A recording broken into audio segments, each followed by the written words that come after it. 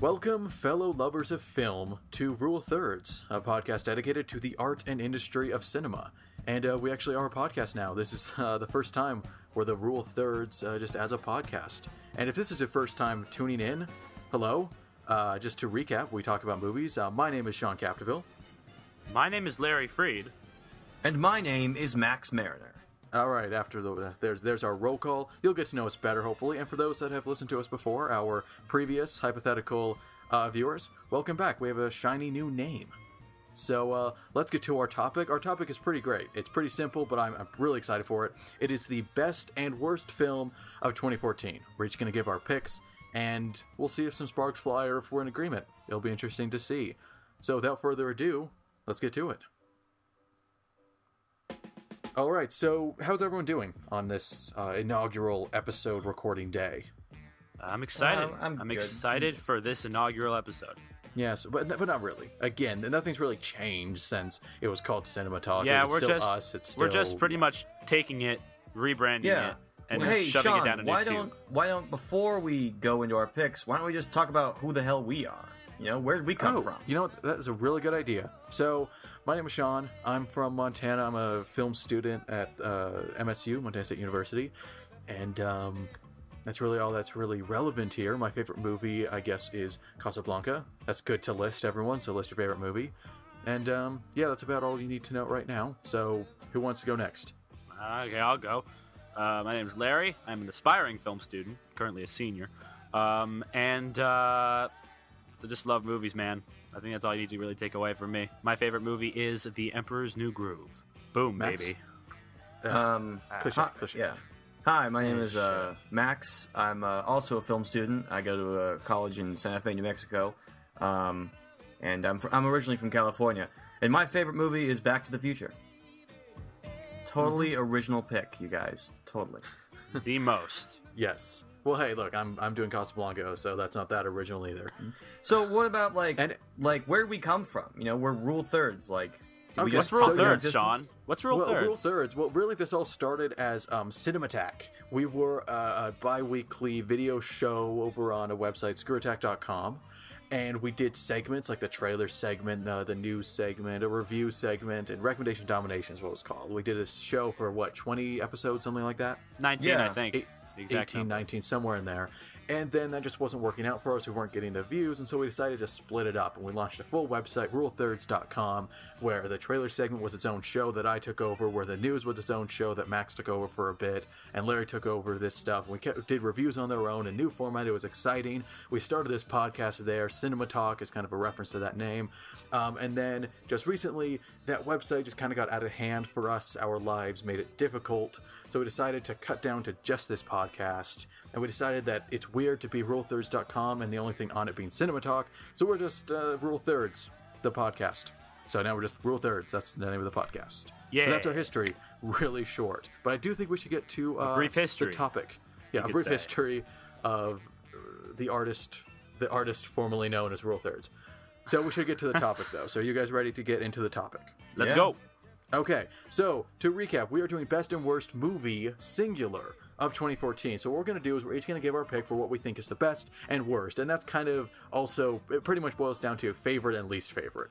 You know, this isn't going to be analysis of like, oh yes, what a wonderfully made film. It's going to be what we liked the most, what we responded to the most positively. Now that can definitely be a well-made movie, in fact, probably should be, but that's not necessarily what we're talking about. And we're also going to be doing some runner-ups and briefly talk about why they were picked, but the main discussion is going to be on the 3 best and 3 worst. We each give 1, of course.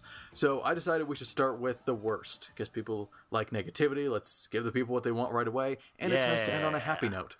So here we go. The worst. What was the worst movie of 2014? Who wants to go first with their runner-up? Let's do the runner-ups first, and then we'll each do our worst. Who wants to give their runner-up first? I'll give my runner-up first. All right, Max, go ahead. So my runner-up, to be honest, I've only really seen 3 movies of this year that I can honestly call terrible. Each with their different traits. Like, they're not all just, like, the same... Like, they're not all, like, terrible movies because of the same reasons. And I think for my number 2 spot, I'm going to give it to a movie that I was excited for, that I was really, like, looking forward to. I was pumped about it. and it really just turned out to be just a god-awful film, and that would be Angry Video Game Nerd, the movie. Yeah, actually, to be perfectly honest, I'm not surprised that's there. I'm surprised it wasn't your worst movie of the year, because we did our review and you were not happy with that movie. I wasn't happy. Yes, I was you were not. infuriated. Yep. So What, briefly talk about why.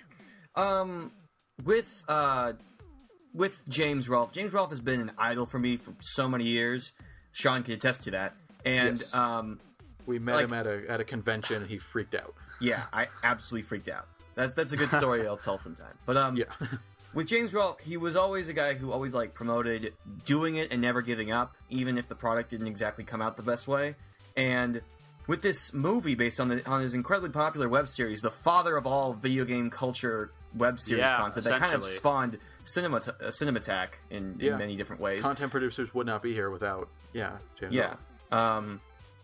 So I was really looking forward to it because, like, this was like, after so many episodes, he was going to do it. He was going to make this like big entrance to the movie. And one of the things that I knew about it was that it was going to be very much focused on the B movie aesthetics of like the past of like 5 or 6 decades ago. And I was looking forward to that because that's a style that can totally work, especially in regards to movies of the new generation. And even so many of the worst aspects and worst stereotypes of film culture from 5 or 6 decades ago come in right here. We have a token black sidekick, which is so bad. Yeah. So bad. I'm surprised nobody raised a serious issue about that, because that is a serious issue. We had a female character whose only trait was that she was trying to not be the stereotypical female character that gets no development, and then she was that, which is kind of interesting.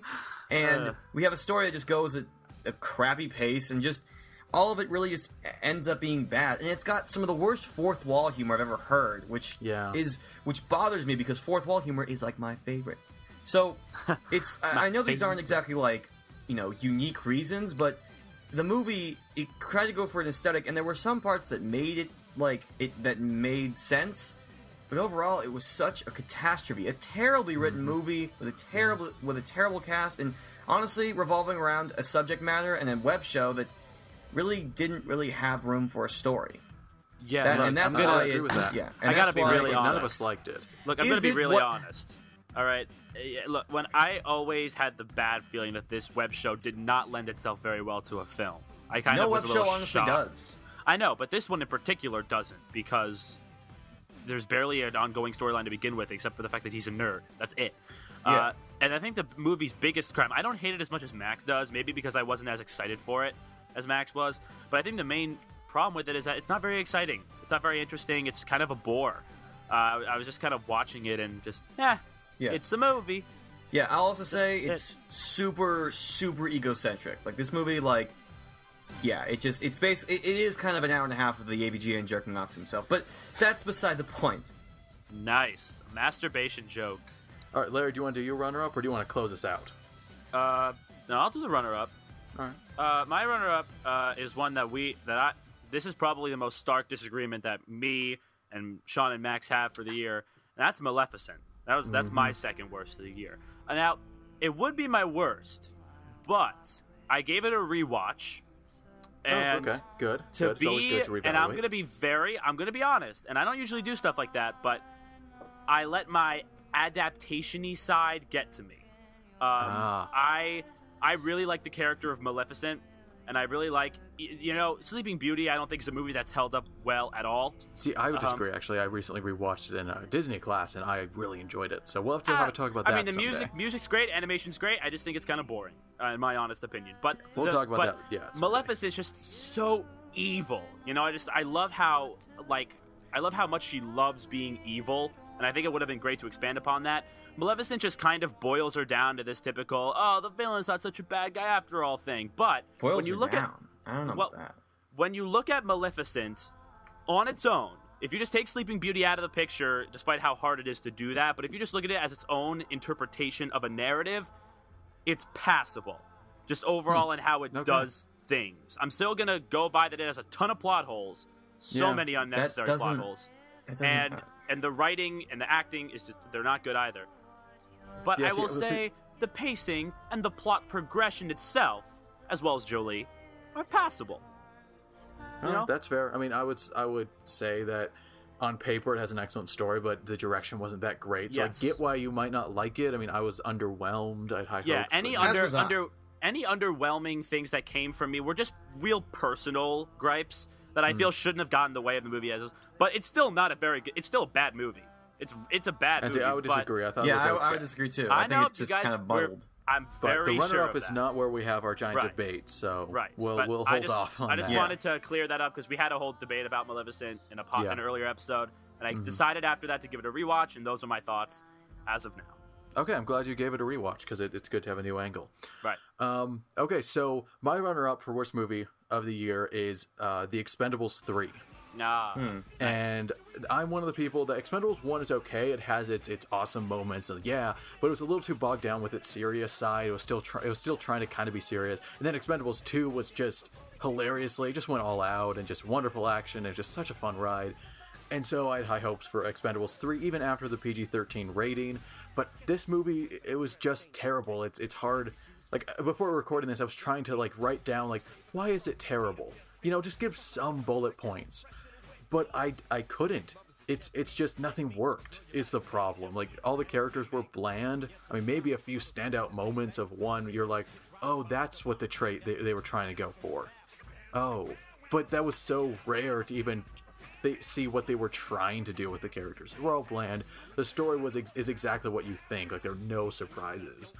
And the action wasn't good. That's probably its biggest crime, because that's the only reason you go to Expendables is for the action, right? I mean, you two haven't seen Expendables 3, right? Nope. Yeah, I haven't seen any of them. Okay, yeah, so I'm just going to be kind of talking to myself here. It's a shame. True shame. Yeah, that the see movie didn't turn Expendables out good. 2, Max, but not 1 or 3. I mean, if you like 2, you could maybe see 1, but definitely not 3, because it's just a terrible movie, and it wasn't fun, it wasn't good action, it just... I think the PG-13 did end up hurting it, because it was just terribly cut and shot action. It was just kind of the worst of, like, you know, typical action, mindless, incompetent action gets a bad action gets a bad rap because of movies like this. That's basically how I'd boil it down. People say, "Oh, it's just an action movie." This is the movie they're talking about. It's a Expendables 3. Yeah, it was just terrible and Oh, well. not great. Eh. So, there's our runner-ups. Now we get to the actual worst movie of 2014. I'm already giving my guesses as to what they are. Yeah, I think you two both know mine. I know yours. Oh, do so, I? who wants to go? Oh, do I? Well, let's go in the same order. Let's have Max do I his. want to go last. All right, then let's let him go last. Larry, do you want to go first or second? All right, I'll go first. Whatever. it. Just gonna roll out with the punches. We've discussed this many a time. The worst movie of 2014 for me is The Amazing Spider-Man 2. What? I know, right? Crazy. It's Yes. now let me be clear. I am Let me be positive that there were several worse movies that came out this year. I heard Annie was like literally torture. So I'm positive. Literal torture. Yes, no. literal torture. I've heard it Cameron was just Diaz as forgettable, but as that's- Hannigan, come on. But Wait, there's serious? more than just the movie itself that makes me upset about The Amazing Spider-Man 2. Not only is the story really poorly told, are the villains really bad, and just besides for the action scenes, everything just boils down to straight up boredom. The main reason I dislike this movie is because it is the perfect example of how you can have a really good movie, because there have been reports that the script was changed a lot by Sony in post-production. You can have a great movie that just gets ruined by sorta cheapskate, you know, let's make a quick buck. Let's try to do what they're doing, you know, They're methods. trying to be the MCU. Yes, I think we all knew Amazing Spider-Man 2 was pretty much Marvel's Iron Man, essentially. It was a movie that was trying to introduce a lot of... Well, actually, it's more like Iron Man 2. It was trying to introduce some concepts that would eventually end up building up to a Avengers or something like that. Yeah. And it doesn't work because you have all of these characters and the stories. See, here's the biggest crime it has. It tries to combine all these different stories together. You have Spider-Man, you have Gwen Stacy, you have Electro, you have the Goblin, you have the Rhino. God, the Rhino. You have all these stories going on, and the movie decides to intersperse them and make it choppy, so you're trying to tell multiple stories at once, and the movie never gives enough time to actually get into these characters to really feel for them. And that also kind of works hand in hand with the writing just being terrible. And so what you're given is a movie with a bunch of characters, besides for Spider-Man and Gwen Stacy, because we already had a movie to get to like them. You have a movie that doesn't give any reasonable or likable villains. Obviously, villains aren't really meant to be likable, but you know what I mean. Sort of like in the way that people really love the Joker as a villain, despite the fact that he's really a terrible person. You have just a sloppy movie. I mean, I'll give it credit. The action scenes are good, but after rewatching it, yes, I saw it a second time in preparation for this. They're not as well made as you would think. As a first glance, you're like, oh yeah, these action scenes are good. But then you're just like, they're not as good as some of the other action scenes I've seen. They look like video game cutscenes sometimes. Like, legit. Right? Like, you could see them on a PS3. And let me tell you, I saw a lot of action movies this year, and after seeing Amazing Spider-Man 2 all over again, it don't work. It don't hold up. Yeah, it doesn't. It doesn't. It's terrible. So, Max, I have a quick question. Is this your worst movie of the year? No, it's not. Oh, interesting. I already know what Max's worst of the year. Okay, so I can have a surprise for you two. Uh-oh. I recently posted my film list 2014 on the site. You can go check that out. Of every movie I saw in 2014. I may have lied a bit at the end. Oh my god. Just a little. Did you? I saw it. Woo! And yes, finally. Jesus. So, for those who don't know, Max and Larry kept saying over and over, go watch Amazing Spider-Man 2. It's like the worst thing ever. Because we wanted you to be a part of the conversation. And I was hoping that you would maybe like it so we can have a freaking discussion about it instead of just... Oh, well, then happy birthday, Max. You liked it? Wow, really?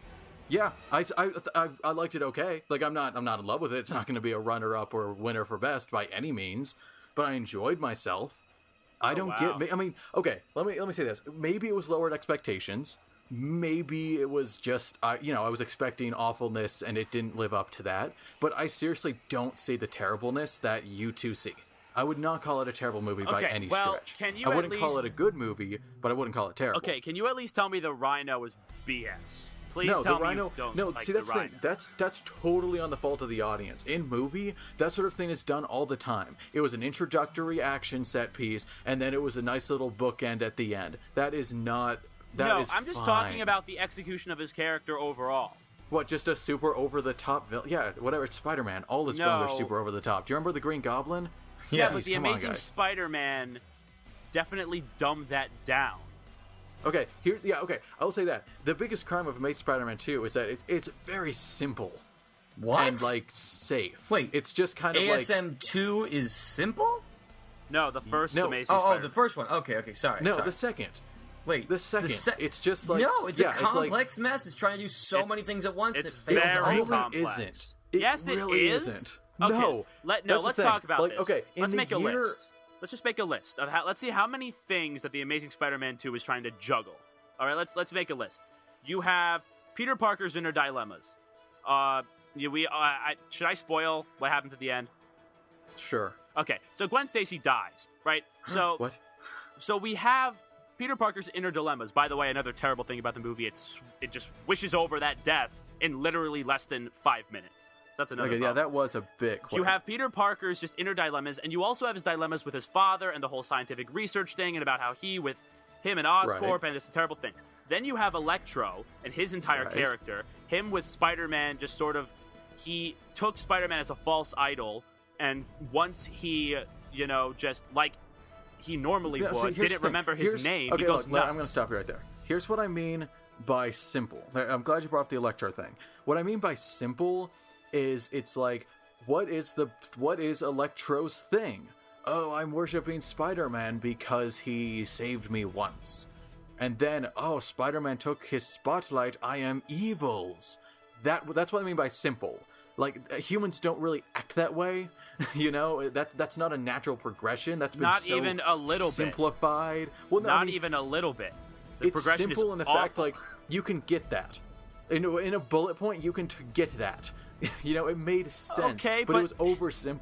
Yeah, just because you can... It was oversimplified. Just because you can get it doesn't mean that the movie shouldn't try to expand upon it. Right, and that's the thing. No, I totally get that. It has a lot to do, but I don't think it was nearly as a mess as people are saying. Like, the Goblin thing worked right into Electro, worked right into the conflict Peter was having with the promise he made to Gwen's father. Like, it all fit together. The only thing that didn't entirely fit together was his father's secret research or whatever, which I thought was just build up for a bigger movie universe or whatever, but then it got resolved, so... No, but I don't know I'm what not that saying was. it didn't fit together. Obviously, if you put the events on paper, they make a path. I'm saying the way that they cut the scenes together and they tried to tell so many stories at the same exact time. It's very textbook. It's oversimplified in its characters and motives and stuff. And it sets up so much for other movies instead of telling its own story. I know, I know, but Andrew Garfield and Emma Stone just totally sold throughout I think it was overdone. I think it was totally exploited. Oh, I disagree with that. No, I they think have great chemistry, and they're their both good chemistry is good. actors. It's just overdone, and it's not like. I think the only good part about Amazing Spider-Man 2 that still stands is the relationship between Andrew Garfield. No, the only good thing about Amazing Spider-Man 2 Stone. is the amazing soundtrack. I'm gonna go ahead and say I don't understand I did like the why soundtrack. everyone loves the soundtrack. I don't get it. The Electro soundtrack is awesome. Okay, maybe the Electro ideas were interesting. I mean, I get that the Itsy Bitsy Spider thing that was awesome. Was actually, cool. when he was Itsy Bitsy Spider. Fun fact, actually, I didn't notice that as I was watching it the first time. Wait, what? Even after Spidey explicitly said, "I hate this song." Yeah, it was so unforgettable to me. I just did so many other things I was thinking about as I was watching the movie. But here's the thing I don't like though. It's just they try to set up Electro as this guy oh man, you sort of feel for this guy. They were trying to go for he's just some simpleton. But no, that's not how it goes. He's an idiot. Nothing about his character makes me feel, oh, you don't deserve to get whooped in the ass by Spider-Man. No. You can feel bad for idiots. No, I can't feel bad for people that have false idols and eventually don't understand that Spider-Man obviously has a ton of fans everywhere. So why would he remember your name out of every single other person he has to deal with? Stupid, but I can feel bad for me. Great Gatsby. Your sympathy for Gatsby boils down to, can you have sympathy for idiots? Yeah, but see, here's the thing. And My sympathy for Gatsby doesn't go that far either. Okay, Again. You're right. We should wrap it up. And in conclusion, I thought it was an all-right movie. It's very textbook and simplified, but, whatever, enjoyable. It's a popcorn movie, which I guess why people reacted so badly is that now, especially this year, superhero movies have evolved beyond being just popcorn movies, so this felt like a step back. So I totally get that anger, but I think on its own, it's a okay movie. It's all right. But it has some enjoyment. I also think it's important to realize there probably was a great movie hidden under all of the changes and switches and reformatting that Sony probably did. Well, maybe someday we'll get a script of the original or whatever. I really freaking hope so. We should probably move on from because are they still doing the Spider-Man movies? Is that the universe they're still being done? Over. Okay, I really hope so. We'll have to see. Because it lost to an R-rated comedy, guys. That's all right. Anyway, it was bad. Seriously. Ugh. Okay, so Max, did you want to close out? Yeah, I'll close this out. So go ahead, Sean. This isn't going to be. I can't. You know what my number one is. Okay, got it. Yeah. Of course we know what your number one is. We didn't do a review on it. Yeah, I wish you two had seen this movie. I do too. It's going to be hard for me to properly express why it is. Sean, we'll just let you go at it. Okay, thank you. My worst film of the year is Lucy. To sum up why it's my worst, literally not a single second of that film works. Seriously, I watched it a second time with my roommate because he didn't believe me of how ridiculous I was hyping it up to be terrible. So we went to my campus theater for cheap, so I didn't pay full price. I'm not supporting the movie anymore after that one viewing. Nice. But second viewing, I was watching and I was waiting for a single second where I'm like, that was genuine, or ooh, good concept, or good read, good line read, anything. Anything that was working, anything that wasn't ridiculously pretentious and dumb. Nothing came up. I mean, it boils down to that. It doesn't work at all because it thinks it is being this what is humanity? It's about this woman who transcends what humanity is in the next step of evolution.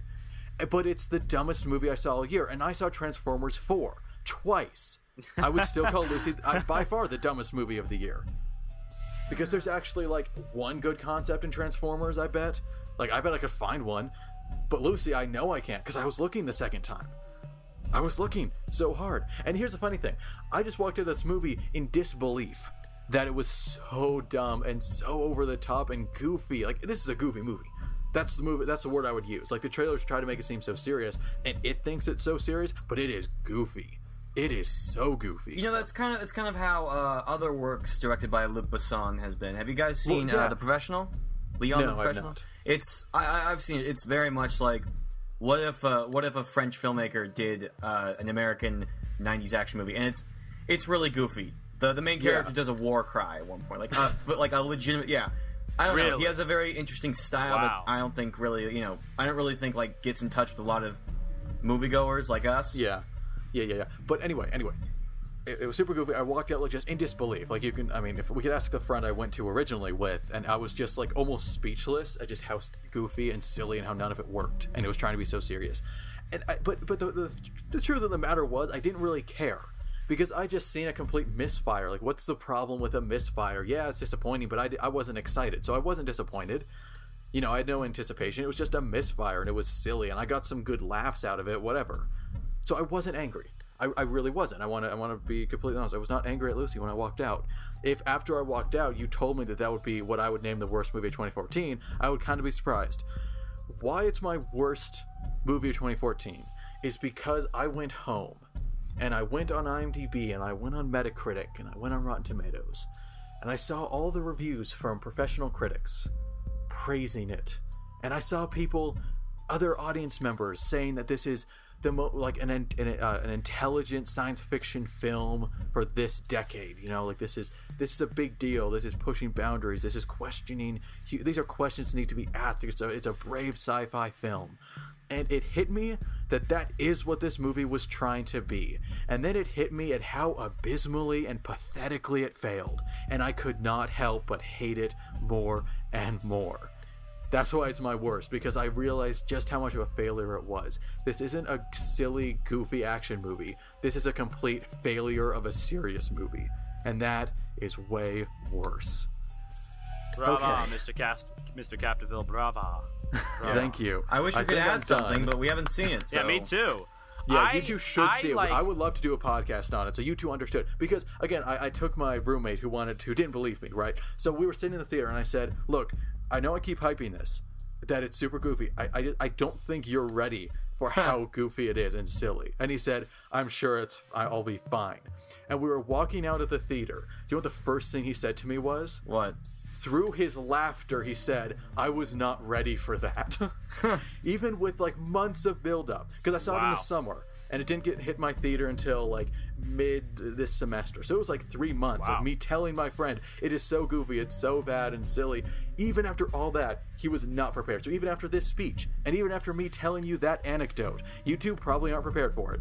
So you should go watch it. I am not prepared for it. We'll go meet up and talk about how goofy and how just it doesn't work on any level for a single second. But Scarlett Johansson, you are talented. Just it'll be a good. It'll be a good look back. Yeah, definitely. with all of the barrenness in the next few months, maybe we could look at different movies this year. Yes, but that's it. Lucy, worst movie of the year. All right, Max, why don't just you tell it already? I already know. Okay, I already all right. know.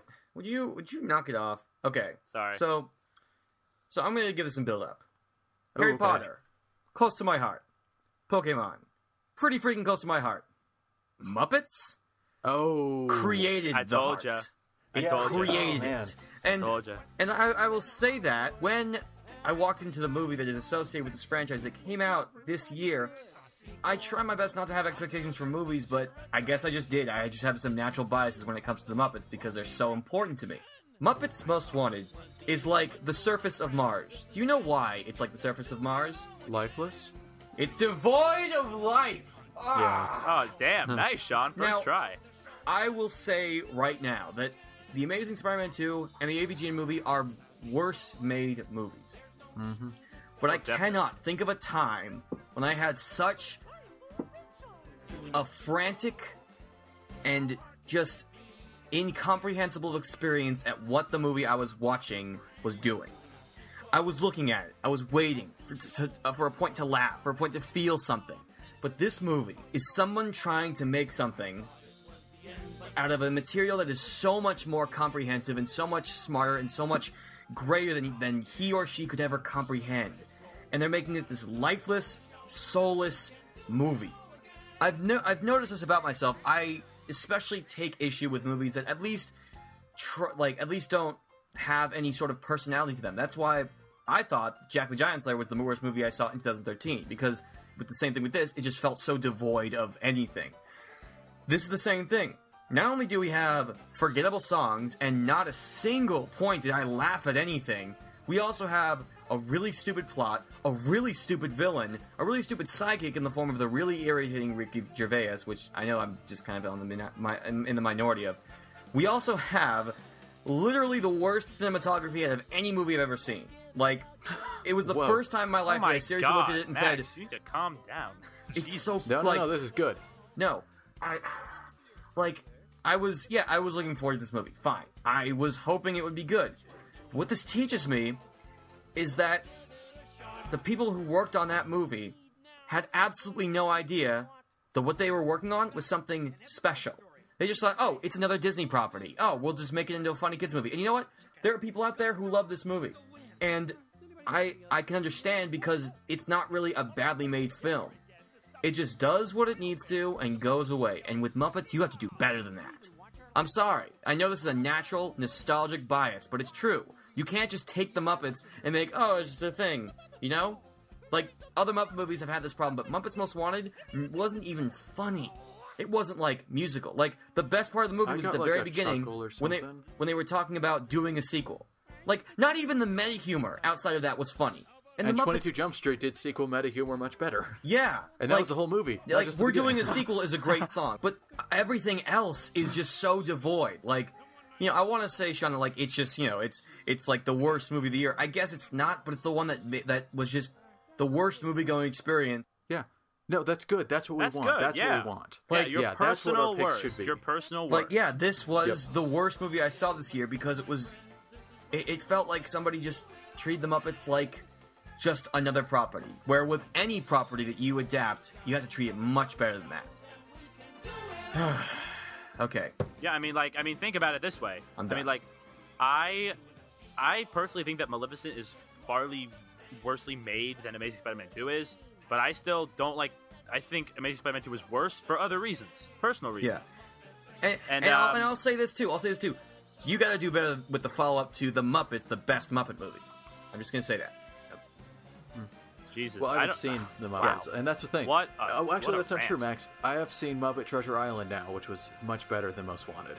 Well, yeah, I mean, that's a great movie. and I'm the guy who's really picky about Muppet movies. Like, I'm not a huge fan of the Great Muppet Caper or Muppets Take Manhattan, not even the Muppet movie. But like, the Muppets was like there because it was about the people who were watching. It was about us as opposed to them. Like, they had, you know, the Muppets had humor to bounce off of. This is just a stupid crime caper that just decides we're just going to be completely devoid of everything. And it made Tina Fey look irritating. Tina Fey irritated me in this movie, and that is a crime against humanity. Yeah, that's true. The whole side plot they had with her in love with Kermit the Frog was really unsettling. I really did unsettling not like and that.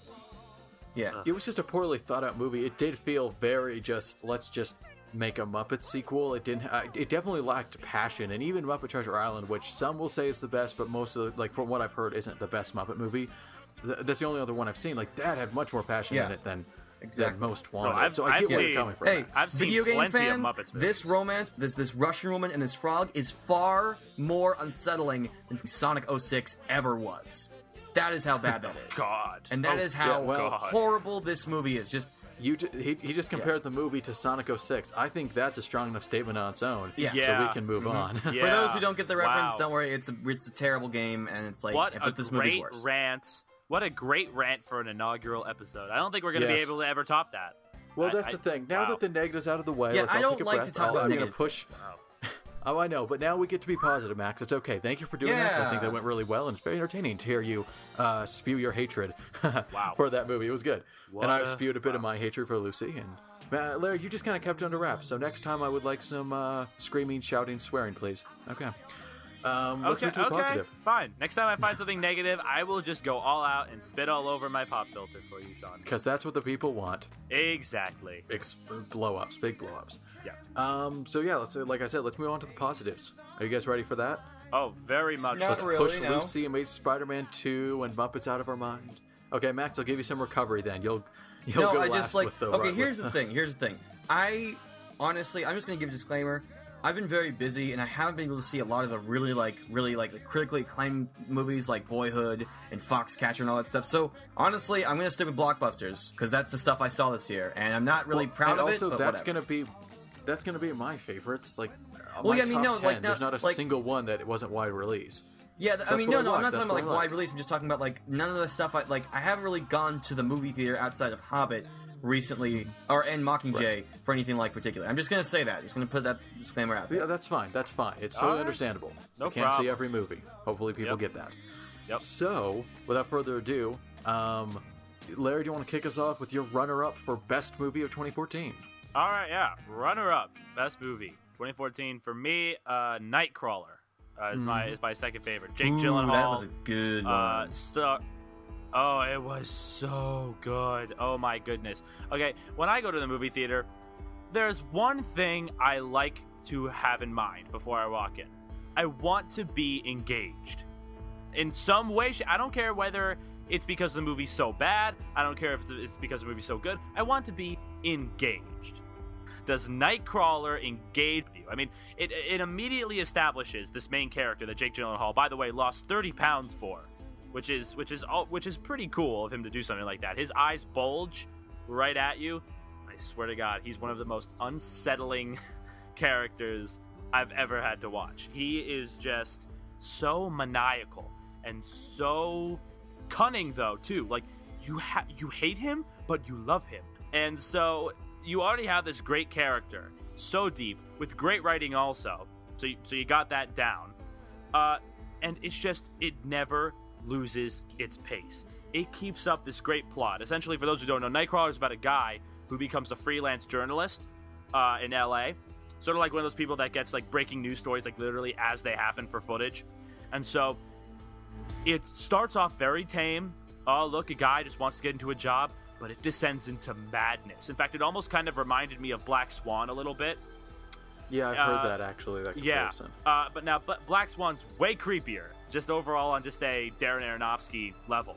But Nightcrawler's just, it's so engaging, never loses you even for a little bit. The only slightly disappointing thing I have about it is the ending's a little cut and dry, but that's really an extreme nitpick. This is just one of the most engaging movies I've ever seen. It's great. Okay, cool. Now, I haven't seen it. Max, you want to add something really quick? Like, Actually, it's about ethics in video journalism. Yep. Yep. yeah, I get And, it. that and, joke I, will and never I die. know that's a reference to something, but I'm being completely serious. Yeah, that is That actually what it's about. It's Yeah, about that ethics is in true. journalism. Yeah. Okay, cool. I'll go then. Max, you can close us out then. My Yeah. runner-up for best movie 2014 is X-Men: Days of Future Past. Nice. I was thinking that was going to show up in here somehow. Definitely I- on yeah. my list. I mean, that's the thing. It's the first X-Men movie that I love it. Like, I mean, I've enjoyed the other ones. Like, oh, that was good. But this one, oh man, I love this movie. And really, I rewatched it twice recently. And really, it did hit me. Why I love it so much is because it okay, a lot of blockbusters, it's the villain plan going through and the hero's trying to stop it. But it was, and that's fine. Like, that can be done so well. I don't want to sound like that's a bad structure for your plot. It's fine to have your heroes reacting all the time. That's fine. That can work beautifully. But it was so refreshing to see a movie where every single plot point was driven by one of the characters, like one of the main characters, not explicitly a villain either. Like, this movie doesn't really have an explicit villain. And it was all driven. Now, I will argue forever that Magneto's not a straight villain. He's not a straight villain, but he is the antagonist. Sure. But anyway, everything was character driven, and everything behind that was some philosophy driven. And that's the thing. Again, this is a blockbuster. We are talking about an X-Men movie, so I'm not going to talk like this is a huge philosophical debate about the human soul, but it was philosophically driven. Every action was made for a very clear reason that linked right to the character's psyche. And the psyches were very well performed. This had amazing acting in it, especially from James McAvoy and Fassbender. And then Jennifer Lawrence just came in and decided to be the most important character. And like, it was just such a nice change of pace to have everything be defined by our main characters. They weren't reacting to some greater evil they had to stop. They were reacting to each other and disagreeing with each other. And the audience was kind of in the middle of all this. And yeah, I love it. I think it's brilliantly paced, great acting, very nice action, and yeah, I should stop talking. I just love it. Yeah, You know, I agree. it's funny. When the movie was coming out, when we saw the posters, I wasn't particularly impressed, and everybody was saying like, "Oh, look, Mystique's in there just because it's Jennifer Lawrence. She gets top just billing." because it's Jennifer when Lawrence. the filmmakers did a great job of actually having her be a central part of the movie while also having her as a top billed actress. She is the center of the movie. Yeah, and that's She's, I think that's she's good. the center. Maybe not the most screen time, Oh no. but she's the center. Yeah. And we finally got a female anti-hero. Those are so rare. Finally. Thank you. We Jesus. finally got one. And a really good one, too. I really like Did you the guys movie hear about also, the road definitely in my cut? top 10.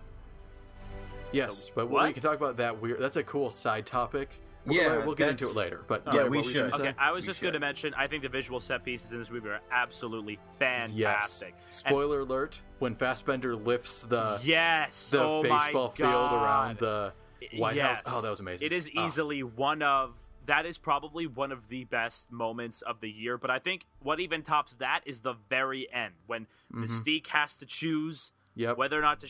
I literally was on Again, the and that's very the thing. edge It of all my boils seat. down to that. Yeah. Yeah. And it's so intense. And that's what I love. It's an action movie, but rewatch it and tell me how important the action actually is. It's so nice that the action isn't very important. It's all about the character decisions and stuff. I like That's to say what it changes never things. gets the action never gets in the way of what makes X-Men so interesting, which is the X-Men. Yeah, and the characters we philosophical love for it. differences between the X-Men and their paths and what the powers give them the ability to do. In some ways, Days of Future Past is the ultimate superhero movie because the point of why superhero movies are so good, if they're given the proper time, is that it takes just character stuff. It's just here's what this character believes, and it lets them act on that in such powerful ways. This isn't just some guy that thinks this way. This is a guy that thinks that way and can bend metal or can enter people's minds or is invincible. That's what makes superhero movies so interesting, and Days of Future Past takes full advantage of that. It's just a philosophical battle between these characters, and those philosophies have huge impact because they can bend metal, they can enter people's minds. I don't know, I could call it the ultimate superhero movie so far. I wouldn't love it. disagree. I'm Wouldn't done. disagree I'm with done. that. But yeah, go see Sean's Days of runner Future up, Past. everybody. Yeah, sorry. I'm talking about it like it's my number one, but it's not. It's the runner-up. It's actually surprisingly close, though. I surprised myself rewatching Days of Future Past at how close it came to being my favorite. But, Max, what is your runner-up? Sorry, that went on way too long. My runner-up is actually kind of simple. It was hard for me to think of it at first, and I'm like, oh my god, Dawn of the Planet of the Apes. How could I have Another completely forgotten great about one. this classic masterpiece? Another Sean, great nope. You stay out of this. No, Yeah, it's Sean. really good. It's Stay really out. good. I am not a hater of that movie. It's a really good movie. I think just it's think like it's overhyped. I think it's disagree. like probably one of my favorite sequels ever because it improves on the original and absolutely just destroys the original. It does even improve on even the with original. James Franco's star power. It I wouldn't rises, say it destroys the But original. It destroys it. Anyway, here's what we do. We have a fantastic drama, a fantastic action movie, and a fantastic science fiction movie, and you put them all together, and it's one movie, and it's great. Like I don't know if any of them I would call fantastic. It's good. I would Also, say, Max, you cannot tell me that the human characters are interesting. I found them particularly interesting. Not like great, but like I found them interesting. And They were fine. They did their come job. on, but it Sean, was Sean, all don't about give me the- this. Sean, I didn't. Listen, Sean, I didn't let think Max Days of Future Past was talk great, about but the movie. yeah. Let him talk. I didn't ran your parade when you were talking Days of Future Past. I'm just saying. So Dawn of the Planet of the Apes is such a functioning, it's such an organic piece, and it's so cohesive in how it tells its story. And I'm not just wowed by all the visual effects, even though they are pretty freaking amazing. I still say that the triumph of this movie is that there is a point where we see an ape riding a horse with two machine guns firing into the air. Now picture that in your head. Out of context, that's stupid. But in context, the movie, I did not laugh, I didn't giggle, I was completely hooked by this movie. And it was able to do the most ridiculous thing, and still, I completely bought it. And I think that's an absolute triumph. When you can get me to completely buy that scenario, I think that's kind of a triumph on its very own. What this movie does is, totally, destroys any of the quote-unquote expectations that I had for it. I went into it, I'm like, okay, this is good, great movie. Freaking my great. God. Go buy it. awesome. You see, the only difference between me and you with this, Max, is I was actually very much looking forward to it. Big fan of Rise of the Planet of the Apes. I thought it was a great movie. And this movie is Caesar says what? 11, 12 words in total? I mean, just speaking the words itself. I mean, I'm not counting captions, which is more. Yeah. But yet, he is one of the most intriguing, engaging characters of the year. Definitely. Caesar's great. The motion capture done by Serkis is just so polished. It's so well done. But, like, and forget about the motion animation capture, is just great. how the character works, like, functions is really awesome, and he makes for a fantastic protagonist. Anyway, we should probably move on to the best movies. Okay, well, yes, we should move on. I mean, that's what's so funny. I didn't expect, even from myself, this much, like, positivity on just a runner-up. So we're about to let loose some serious positivity and love with our best movies of 2014. Yeah. Who wants the honor of closing? Who wants to give the last best movie? I'll go next after the first. You know, you want me to go first? Sure. I can go first. Let's go right back to you, Max. Okay. What's your best movie? It's a tie. No. Sorry, It's a tie. I cannot choose between these two movies. I can't. No, I've been thinking about it you're for not allowed literally to. the past 2 months. I'm sorry, Sean. No, I'm going to cut. watched- I'm going to cut the podcast. I'm going to cut right now. I'm going to hit the stop button. No, don't do it. No, That's come so on. cheating. That's so I cheating. can't. There's no way I can. Like, these movies Well, hold are on. so Hey, different hey, and yet hey, so hey, hey. unbelievably That's- close to flawed. Let's hear Cop him out. out, cop out, Let's, cop hey, out. Sean, let's hear Max out. Let's Right. see if we can make, maybe it's a bit more understandable if he gives us the movies. See, this is all the positivity and love I was warning you about earlier, by the way. Okay, Max, what are the movies? Let's get a grip. My two favorite movies of the year are Captain America: The Winter Soldier and the Lego Movie. These movies, unlike Dawn of the Planet of the Apes, I was really excited for these movies. I don't know if I was expecting them to be great, but I was certainly looking forward to them and seeing what they would do, especially with the Lego Movie being the first movie made from the Lego Company, and directed by Phil Lord and Chris Miller, for one thing. And also, from Captain America, just seeing where he would go from there, because with such a one-note character, it would have to be pretty interesting to put him in the modern world. And both times, I was completely hooked.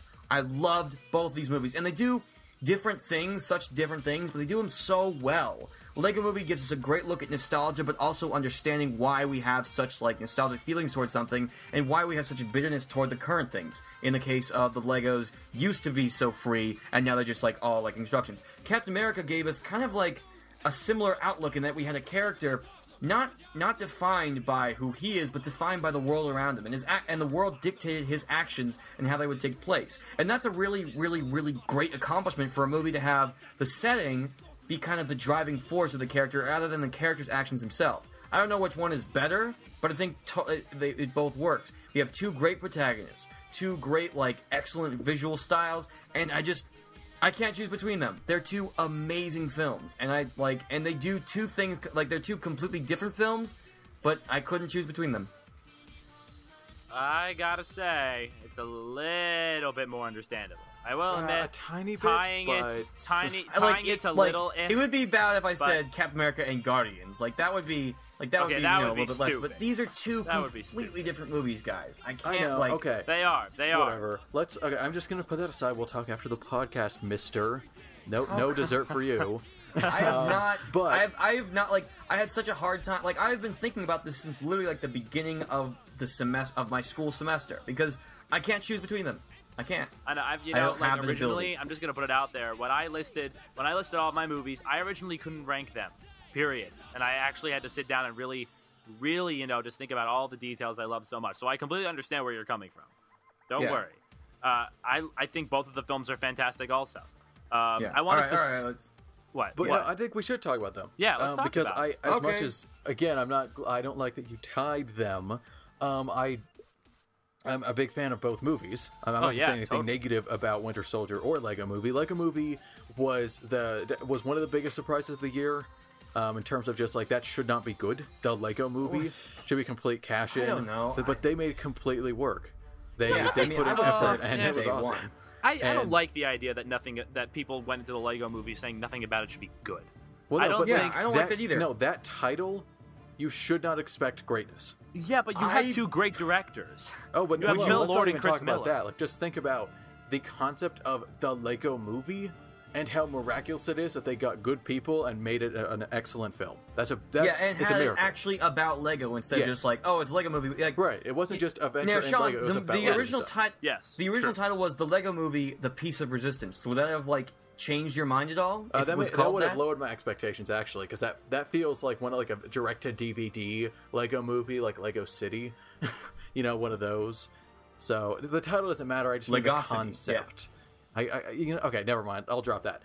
But it's a really funny movie, really well animated, has some of the best like just visual humor of the Oh year. God, yes. This was our appetizer that would become the year of Chris Pratt. Really. That was our appetizer. Main Chris course, Pratt of course, being Guardians Chris of the Pratt Galaxy. and ScarJo absolutely rocked it this year. Like But absolutely. I don't think they've ever been in a movie together. So Nope. No, they haven't. And then our That dessert, could by the change way, in a few years, honestly. Our dessert's seriously. going to be Jurassic World. Lego Movie was the appetizer, right? Guardians of the Galaxy was the main course, and our dessert was the little taste of Jurassic World with the trailer. That was the year of Chris Pratt, everybody. Lucy was the really undercooked, gave you salmonella entree of the year of Scarlett Johansson. Well, yeah, and also with some other stuff like Under the Skin and whatnot. And the Winter Soldier. Great segue, Self. Thank you, Self. So Winter Soldier I also really liked. I saw it 4 times this year. Oh my God. It's a great movie. It's a really great movie. Yeah, I've seen it like 3 times, I think. Yeah. I know, but jeez, 3 Well, it's because I was in LA and I was visiting a friend and he hadn't seen it, so we went. And then my dad hadn't I seen guess it. there's and reasons, obviously, Yes. but I don't know. 3 times in 1 year. 4 times. 4 times. And this was excuse while me. it was in theaters. I haven't seen it since then. Wow. Like, I watch this movie over and over again, and usually after a while I can be like, okay, I have some problems. You're like, I have problems with Back to the Future, like, my favorite movie. But Winter Soldier, I watched it again and again. I just, I'm trying my best, but I just can't find anything to seriously complain about. Like, My only complaint is, after rewatching it a few times, this story, like, it hits a lot of the same Marvel notes that Marvel's been doing in all their movies.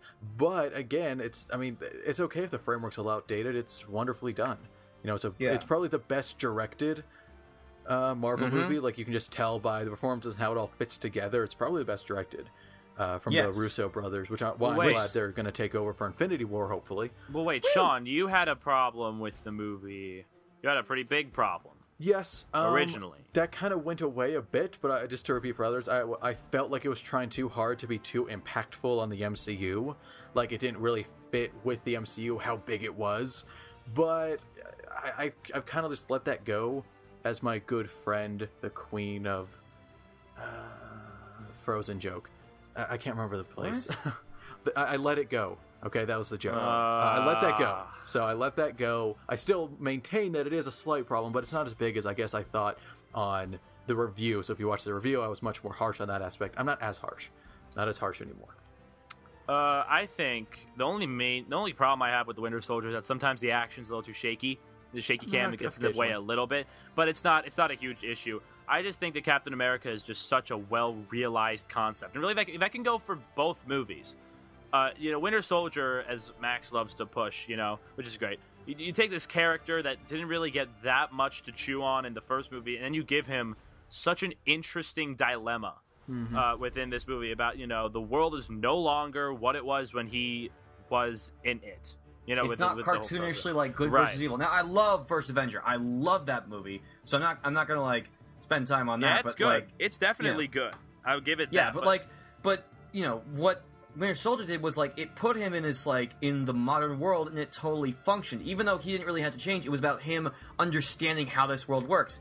And I guess the message here is that the modern world is full of backstabbers and betrayals. And Robert Redford.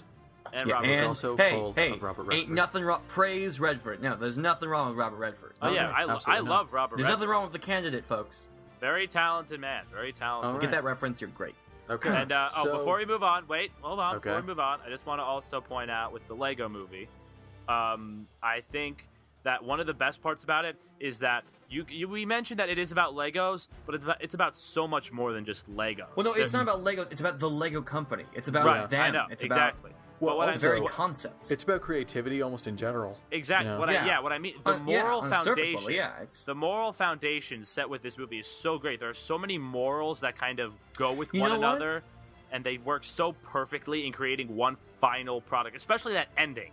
Oh my god, the ending is so Actually, I'm great. glad you reminded It's me. fantastic. It's I'm going to so go ahead and say great. it. Oh man, The Lego Movie was this year's Pixar movie. Yeah. I'm gonna go ahead and say that. Yeah, no, that's that was fair. It, you know, It's just Yeah, like Heroes how Six got Wreck-It Ralph nothing, was the got Pixar movie nothing. of that year. on yeah, Lego. pretty much. Yep. Anyway, Anyway, moving on. Sorry, Okay. that took a while. so Again, I do Larry, apologize for the tie, but I couldn't do it. we will talk later, young man. When your father You're my gets dad. home, Jeez. he will hear about this. Oh boy. So, Larry, do you want to close us out? Do you think you got a strong enough movie, or do you want me to close us out? Well, I mean, I'm the only one that's seen the movie. Yeah, so maybe we shouldn't end on that because I know we've all seen Yeah. mine. I don't think Yeah, you're we've going all to shock seen anyone with mine. yours. Okay, So I'll just Larry, go ahead. with mine. My favorite movie of the year is a little old movie called Whiplash. That's a whip. Exactly. What kind of whiplash? It is kind of a whiplash, a lashing of a whip. Aha. So this movie is being so critically underviewed it by so What? many people. What are you talking about? I No, I see meant nothing no. but praise. No. I'm not saying critically as in Commercially, no. It's not. I'm saying critically as in it's very, very, very. Maybe I'm using the wrong word. Not critically underviewed. It's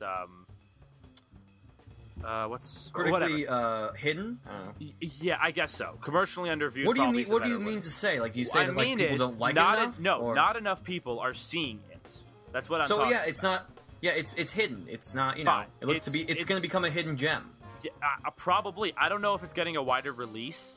Maybe with some it's Oscar not. buzz. I don't know if it Because gets nominated for things. I know don't that it's not because it's playing at the theater I work at, so it's not Well- getting a wide release. Well, it's playing. It was playing at a few theaters in Jersey too. And that's So- interesting. Isn't J.K. Simmons in that? yeah. Yep. And Miles Awesome. Teller, who's I going gotta to go be see that. in that Fantastic Four. Like, he's a pretty big star. Yeah, he was also Miles in Teller, Divergent. who was also in He's that awkward moment, which came out about a year ago. Well, yeah. So as we've established, not enough people have seen this movie, and and not enough of you probably will.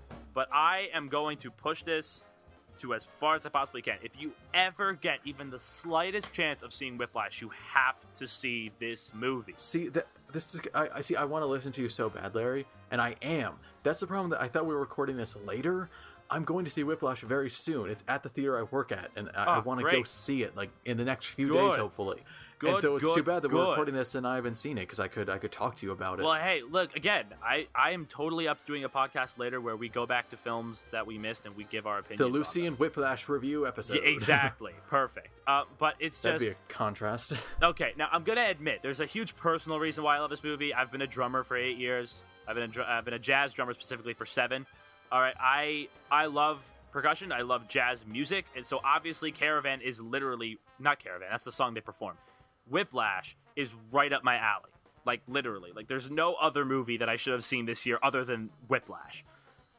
But there's so much more to the movie than just that. This is a character study about what it takes to be one of the greats.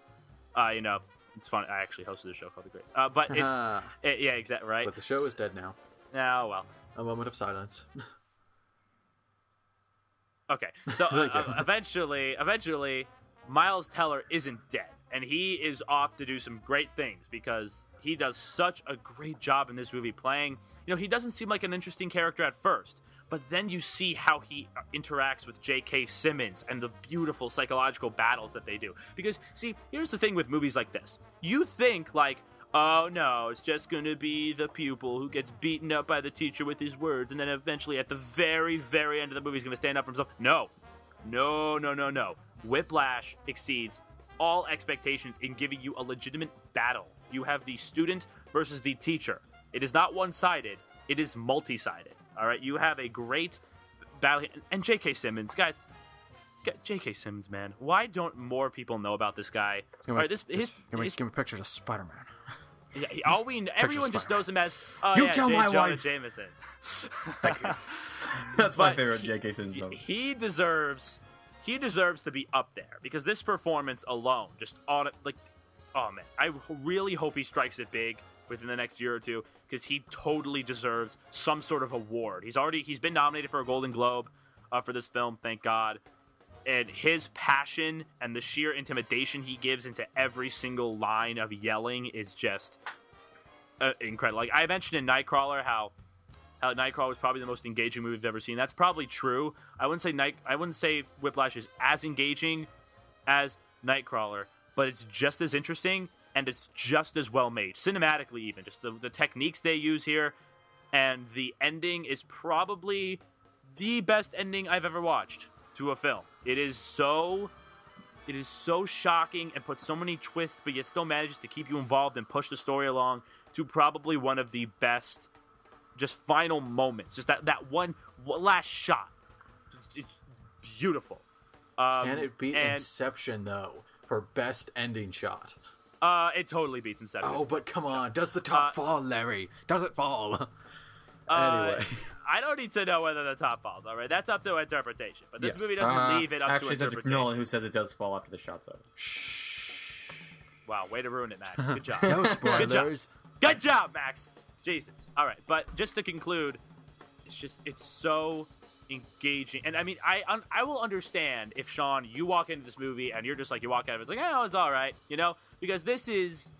A lot of the pure engagement this movie comes from, and my enjoyment of it comes from a musical background. I played trumpet for 7 years. Oh, you did? Yeah. Really? Yeah. Okay, cool. Then you'll You played totally what get for into 7 it. years? Trumpet. Dude, Max, learn how to play the bass, and we can form a jazz trio. Sweet. Jeez, I haven't this played would be it awesome. in 3 years. Who cares? We'll be a great jazz trio. Anyway, Okay, so you heard it here, folks. Yep, We're Rule gonna Third's be jazz trio. Jazz trio, even though we live on totally different sides of the country.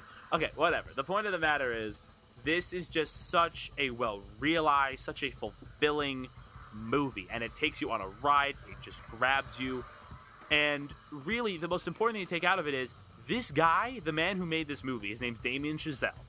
He's an up-and-comer. He made some other movies in the past, but this is probably his most widest release. He's just beginning to make movies.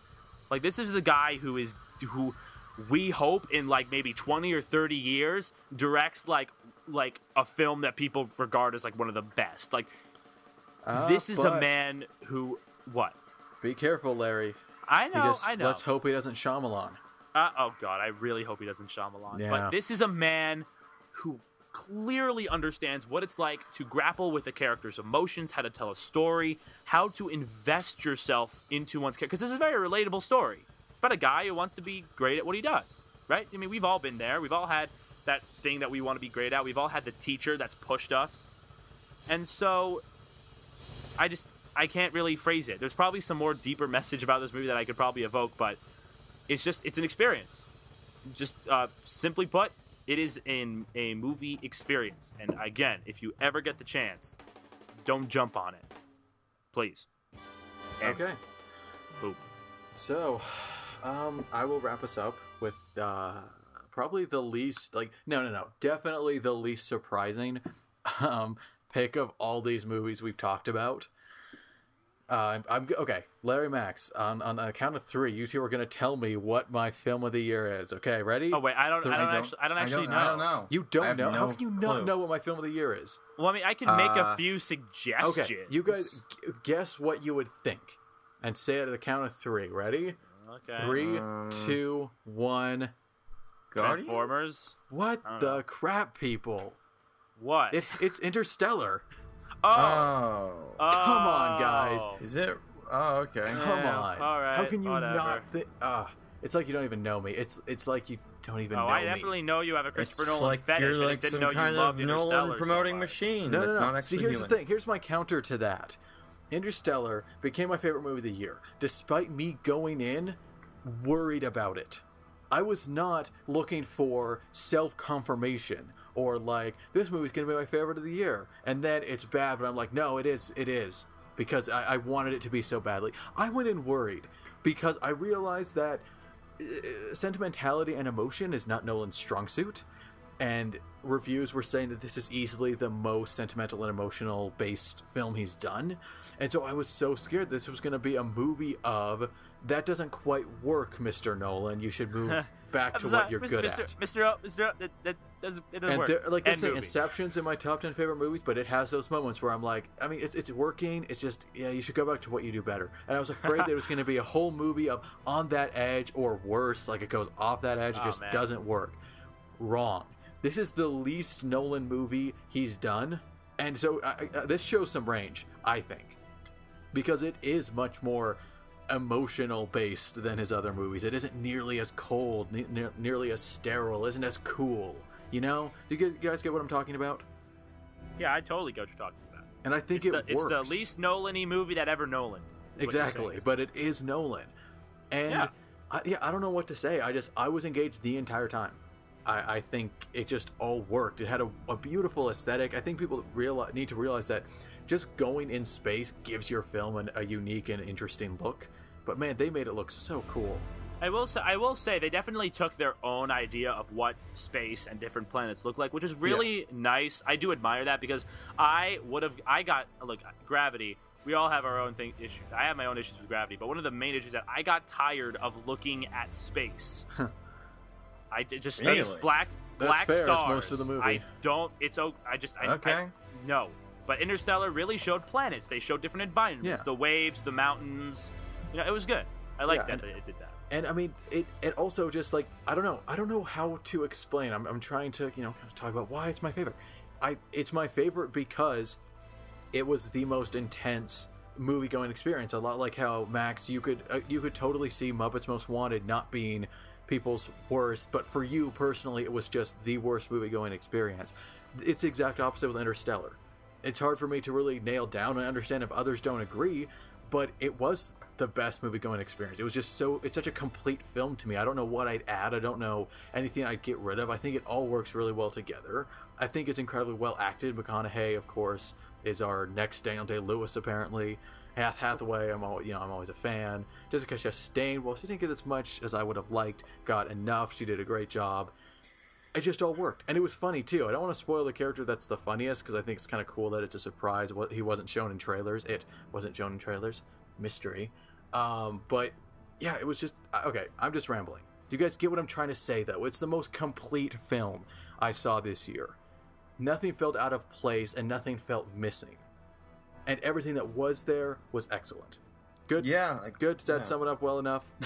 Sure, yeah. I should have better prepared. Like, with Days of Future Past, I can nail down exactly why it's my runner-up. But Interstellar, I can't nail it down. I just think everything works.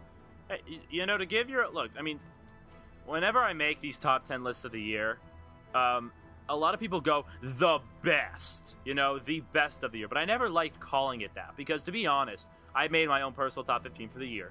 And some films that are technically they're better on a technical standpoint are lower on the list than other movies. Mm-hmm. But that's not the point of making a top 10 films of the year. The top 10 films of the year list is meant to show your personal favorite movies of the year. So to give your favorite movie just the excuse of it was personally the best experience I had this year shouldn't be a fault at all, really. If it's your favorite movie, it's your favorite movie. It's a personal basis. Cool, yeah. And honestly, you can watch our review. We reviewed it, and I probably go in more detail about why I love it so much. Oh, you do. Yeah. So go check that out because I don't want to take up all this time. But yeah, that's really all I can say. Is just it was my favorite movie I saw this year. I know that sounds so simple, but it undeniably was. Though again, Days of Future Past came close. But it had reasons I could explain. Interstellar is an enigma, but it captivated me. It is an enigma. All right.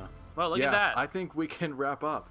I think we're over the limit. We're going to do runner-ups. Do we want to just really quickly list runner-ups? Yeah, I want to list a few movies we never got the chance to talk about in this podcast real quick that are on my list. Number one, Whiplash is my number one. Nightcrawler is my number two. My third, which I think is just equally as good as Nightcrawler and Whiplash, is The Imitation Game. Okay, with Benedict Cumberbatch. Literally mean list. No other words, just titles. Go. Okay, yeah, so The Imitation Game. Other movies, Snowpiercer was really good. Another Chris Evans movie, like we talked about. I'm hearing other words, Larry.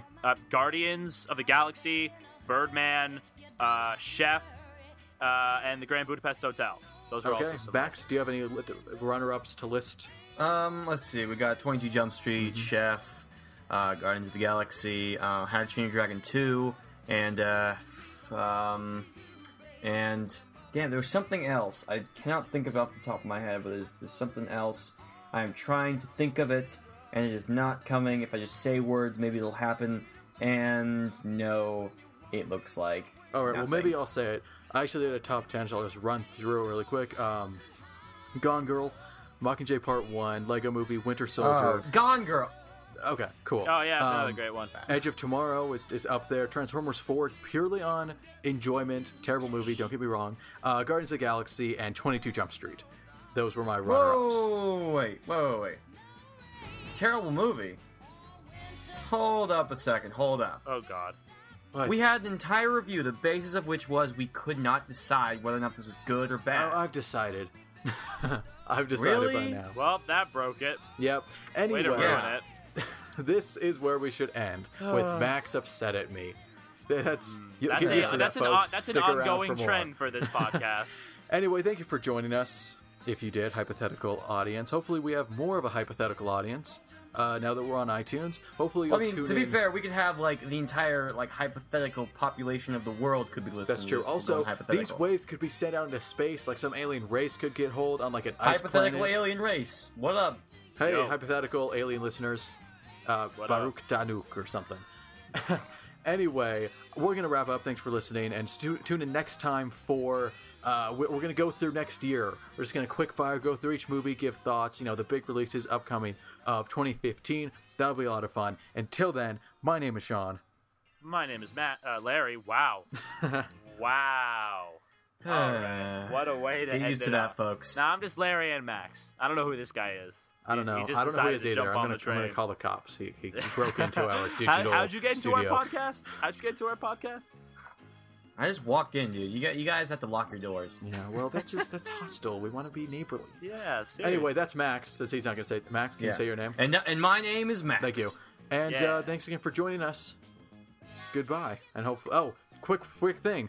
Leave in the comments if you're on YouTube. Okay, we're gonna ask you what your best and worst movie of 2014 was. We want like viewer feedback if we ever get them. So we're gonna start a new thing with like a question at the end of each episode.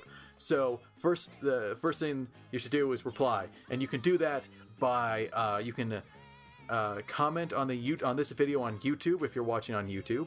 But if you're through iTunes or anything, you can post on the website's page where you can look in the comments there. You can tweet us at Rule Thirds. You can go to the Facebook page. Is it just facebook.com/Rule Thirds, guys?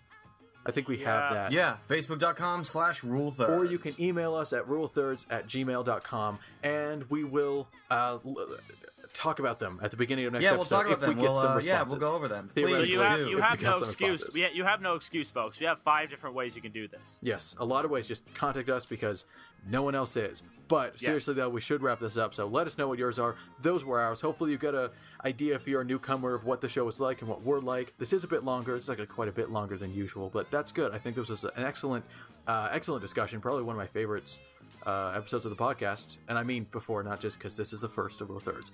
But let's end it. Thank you again for listening. Bye-bye. Bye. Bye. Really, Max? You're not going to do an inaugural? See ya.